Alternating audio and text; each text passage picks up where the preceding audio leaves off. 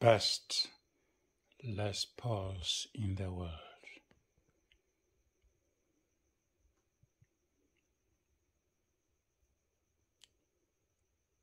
From Gibson Custom Shop. Hi, this is Tom from Beautiful Guitars.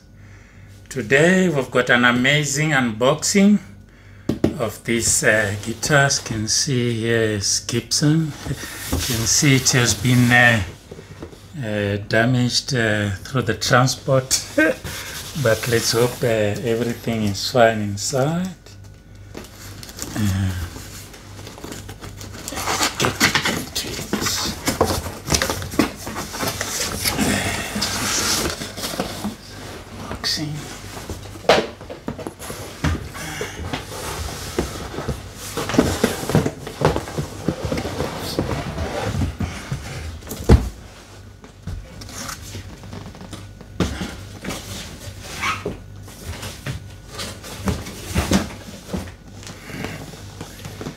As you can see, it's a nice, beautiful hard shell case.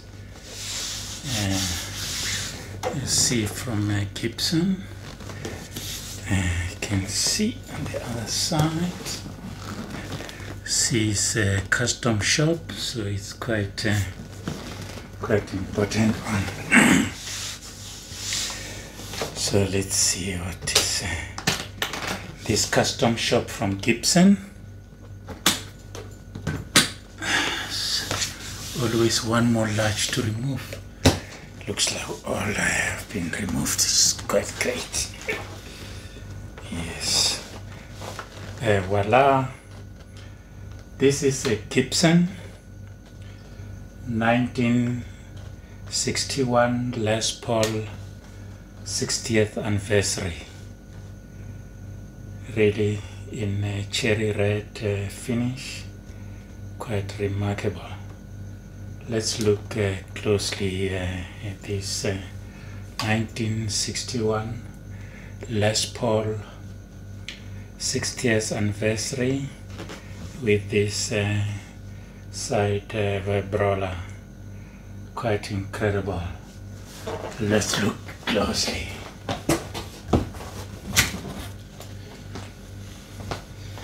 So maybe let's start with the elephant in the room. As you can see, it's on the truss rod cover, it says a Les Paul. So I'm quite correct that it's a Les Paul with a crown logo there on top and Gibson logo there. The mother of pearl. You can see rosewood fingerboard with this mother of pearl block in lace, typical of Gibson. And you can see it's the body that, as well known these days, is an SG. SG stands for solid guitar.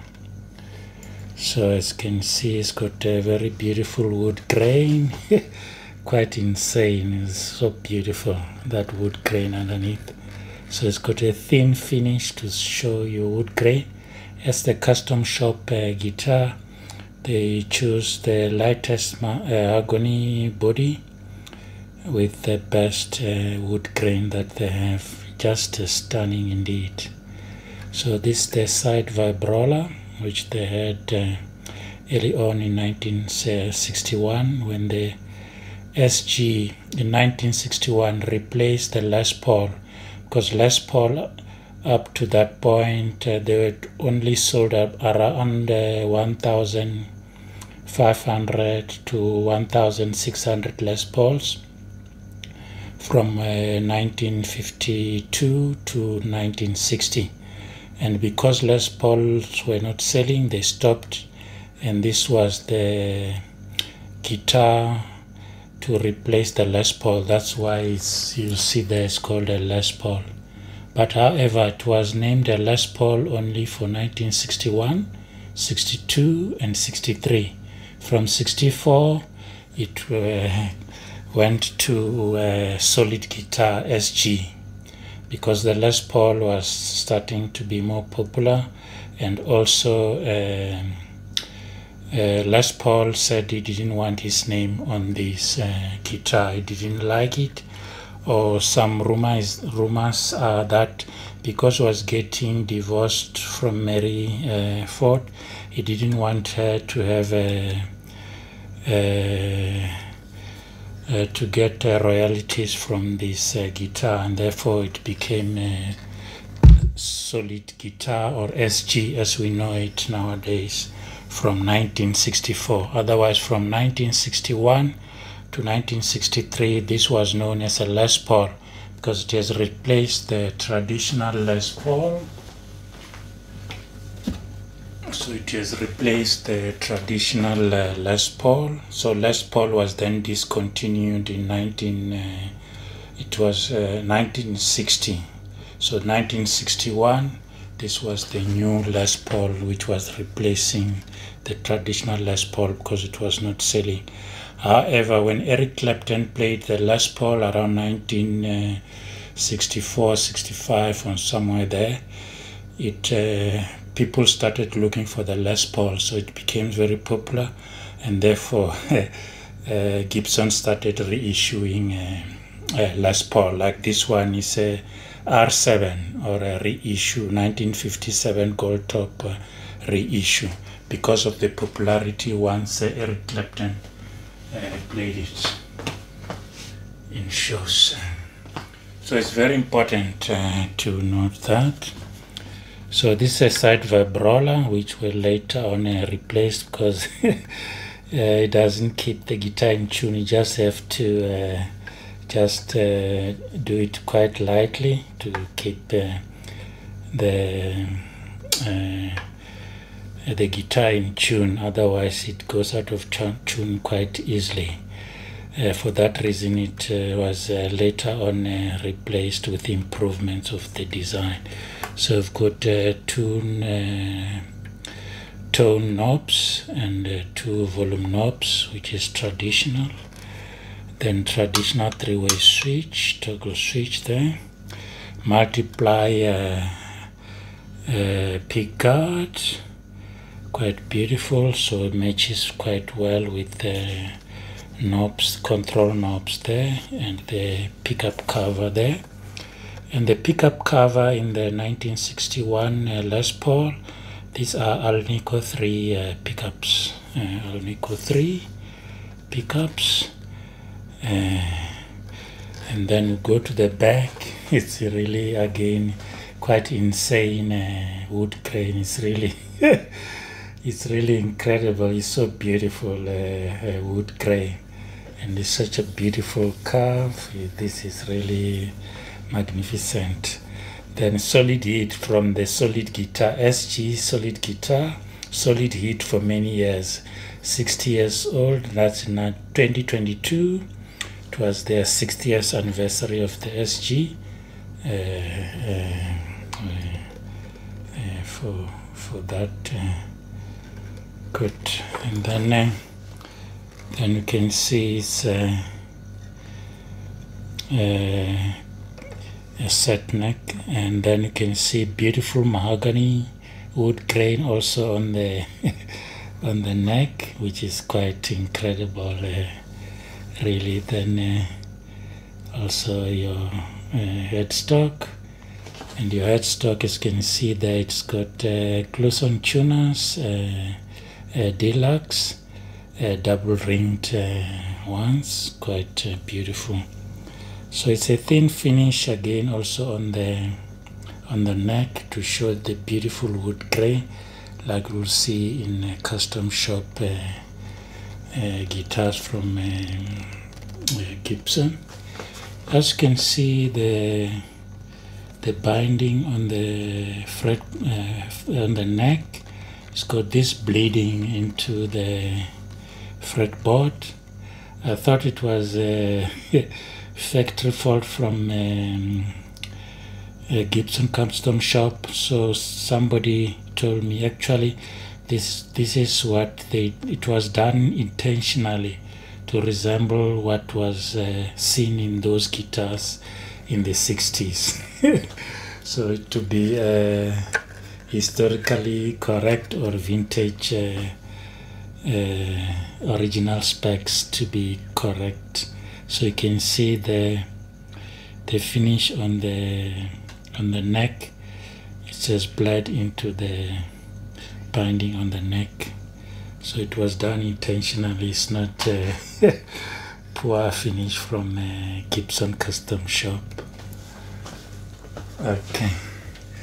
So this, as you will have seen, I will put a link of my video of the original 1961 Les Paul, or an SG as we learned early on, that I bought from Marshall, from Tom's Rivonia in Johannesburg, that has so many faults. So eventually we sent to Tom's headquarters in Cape Town, where they tried to correct some of the defects that were there. So I'll put a link of the video to see it had major 4 faults from a custom shop, which was totally unacceptable. And obviously Gibson did really apologize for my poor experience buying a very expensive custom shop guitar. And this was the replacement, which the 60th anniversary, so it's an upgrade from that one. It cost much more than the previous model. They were compensating me for my experience with the previous 1961 Les Paul that I bought. So one of the things I really wanted to have an SG was this one, because it's quite, so it says here Les Paul, so I'm sure that many people, if you are playing in a venue or somewhere, will say, but that can't be a Les Paul. So I say, yes, it's from Gibson, and you can see it's Gibson, they say it's Les Paul. So somebody may not know the history that Les Paul sales were very poor originally. For that reason, they discontinued Les Paul in 1960. And in 1961, this was the new Les Paul, so that's why it's called a Les Paul there, to replace the old one, which there's then discontinued. But like I said earlier on, Les Paul himself, it is said that he didn't want his name to be associated with this guitar, and that's why in 1964 it became SG, or a solid guitar. So that's very, very important. So we looked at this one. It's well made, it didn't have faults. My luthier looked at it, so we're quite happy with this guitar from Gibson to replace my old one. So thanks Gibson and Tom's Rivonia and Tom's Cape Town for helping me to get a proper SG, still with the name Les Paul on the headstock truss rod cover, to have now I can have something like Angus Young of AC/DC. Let's see what is in the case candy.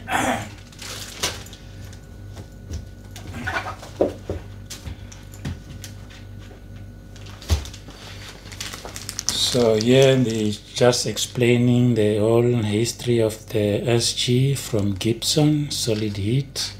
So you can see this is the, as you know, with the 3 pickups, so-called the iconic Les Paul custom, or a solid guitar SG custom, with those logo in the headstock with the traditional 3 pickups. Several guitarists have got a custom shop, have got a signature models with these 3 pickups, quite a number of them, which are there in the internet. So that's the first thing. Then just the Gibson social media contacts, Facebook, Twitter, and Instagram from Gibson. This is just the inspection that it was a model 61 SG, and then a serial number there from Gibson USA. And then just they use vintage strings on the guitar. It comes out from the shop. Gold warranty. Yes, the keys to lock the hard shell case. This is just for absorbing moisture, transporting, as you'll be aware. So this is the certificate of authenticity to show this 60 years, so 60th anniversary SG in this Les Paul. And again, you can see from Gibson Custom Certificate of Authenticity, 60th Anniversary, 1961 Les Paul SG Standard, with the sideways vibrola. It's great. Yeah, and somebody was asking if what the picture, because normally when they out of the factory, there is a picture that is taken of the guitar. But I don't have it. Maybe they lost it somewhere. And this just says inspected by number 4. I don't know, it's number 4 in custom shop Gibson.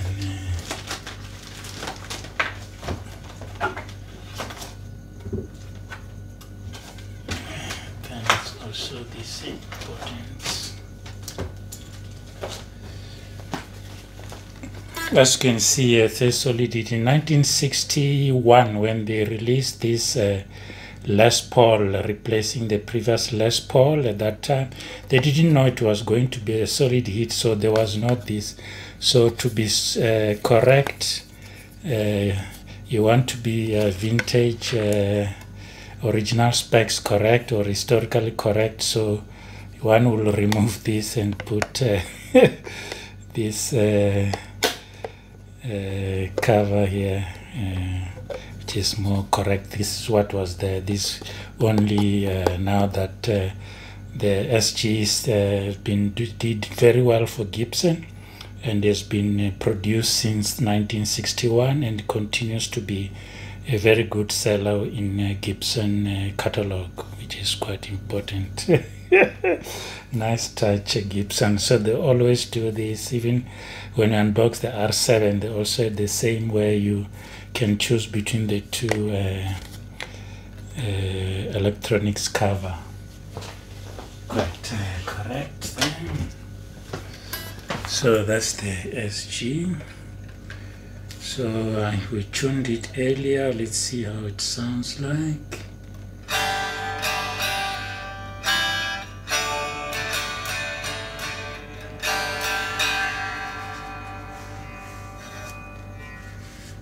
Nice bit hot.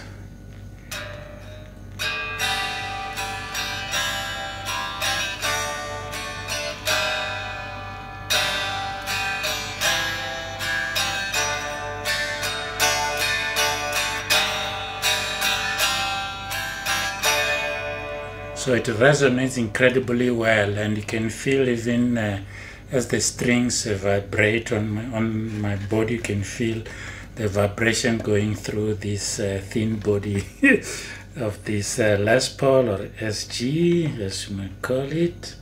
So let's see how the vibrola works.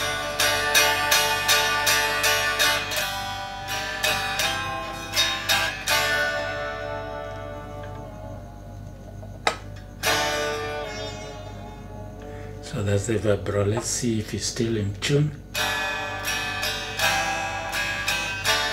It's too bad, but it seems it's slowly coming out of tune.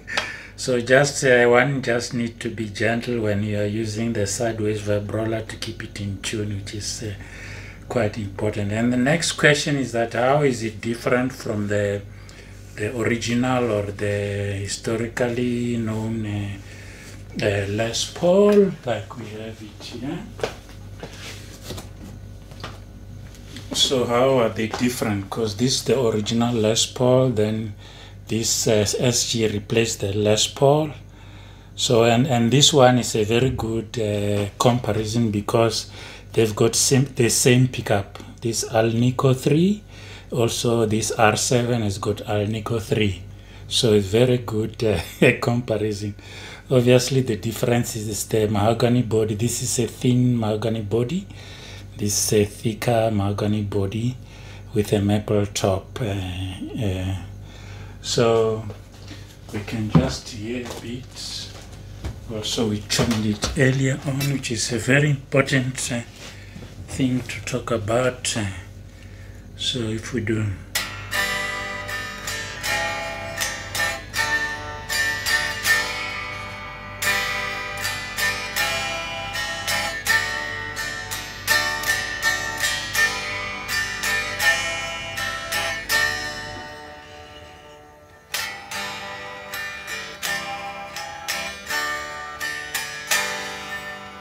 So it's resonating quite incredibly well, but the SG just is a bit more louder than the Les Paul. So it's got more projection. And for most guitarists, they will prefer to have the SG or the 1961 Les Paul. They say for type of rhythm playing and so on and so on, it cuts a bit better on the mix than the Les Paul. The Les Paul is very rich with a mid-range, but the SG is a bit less focused on the mid-range, so it punches a bit better through the mix and the SG. So in the future, in the few months to come, we'll just do a full comparison between this R7, which has got Alnico 3, and the 1961 Les Paul SG, because it's got a very similar pickup system. So one can also compare it to this the Les Paul double cut, which I will also put a link. We did an unboxing and a review with Brandon from Marshall in Johannesburg. So it has got less sustain, the double cut like in SG and this double cut Les Paul. They've got less sustain, but they're a bit more louder, more projection, cutting better through the mix. Whereas the Les Paul has got much more sustain, which is quite important. I forgot to mention quite earlier on that of the two guitars, so putting separately, I shouldn't make them fall and damage the very expensive stuff. So this has got more projection, but the Les Paul has got more sustain, more mid-range. This one a bit more focus, so it cuts it better through the mix. So those are some of the differences, but most people may not hear the differences, except maybe when you've been doing this for a while, then you can pick up those differences, which might be important for professional musicians and so on, which is quite important. I'm putting the wrong guitar at the wrong place. So the current players who are very known to be playing an SG or solid guitar. The first one is Angus Young of AC/DC, and he plays the red one like I'm having here. And I like some of the riffs and some of the guitar playing. She Shook Me All Night Long is one of the most favorite songs that people want to play from AC/DC. I also like it a lot, that song. So I can play some chords. I need to have seen videos how to play it. It's not so difficult. In a few days I could be able to play it quite well. Maybe not as professional as Angus Young, but quite well, quite good as well, which is quite good. And the other one is a blues player